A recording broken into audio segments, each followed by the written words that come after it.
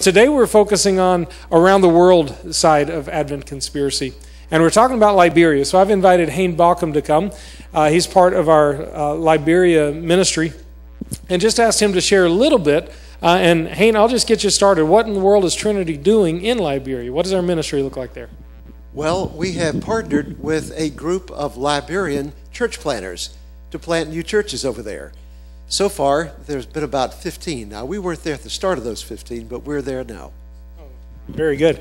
And as we're talking about contributing to Advent Conspiracy, how are these funds being used? What is our strategy that we're wanting people to contribute towards? The churches should be self-sustaining. Now, one of the things we've done, we've helped buy some of the land for 2 of those churches.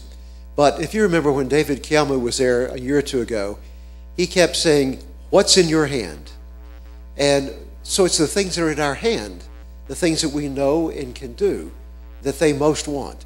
So we've had teams to go over there to teach, for example, how to conduct children's ministries and how to do certain kind of counseling, family counseling, among other things. But right now, the emphasis is on a business incubator. Now, why a business incubator? Well, we want the churches to be self-sustaining. And the reality is that a typical church over there can give about $25 a month to their pastor. Pastor needs at least $200 a month. Doesn't sound too much, but it's a long way from $25 a month. So the business incubator that we're working toward will be a building with people and services in there who can help entrepreneurs start businesses. And the entrepreneurs sign a covenant that they will tithe from their business profits to the church.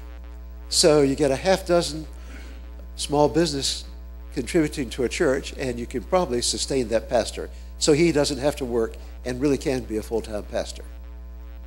Well, that's great. So basically, if I'm understanding correctly, that we're trying to set up a business incubator where people can come be trained how to run a business and then contribute that money back to the church, right? Yes, well, we will also have someone who can help select people who have the capability of being an entrepreneur. Great. Well, let's pause for a minute and pray for our brothers and sisters that are planting churches in Liberia and how we can help them. Let's pray. Father God, thank you again that we can gather to worship here. As we do this, we're mindful that we have partnered with churches on the other side of the world, and we're excited about how we can partner with them, see your kingdom spread and your gospel spread throughout Liberia. And I pray that you should continue to guide us in the best way we can do that. And Father, we pray for these men and women who will take advantage of being trained to raise their quality of life through learning a business and also being able to help support the churches in the process. So thank you for what you're doing. I pray that you should continue to meet with us as we worship you this morning. In Jesus' name, amen.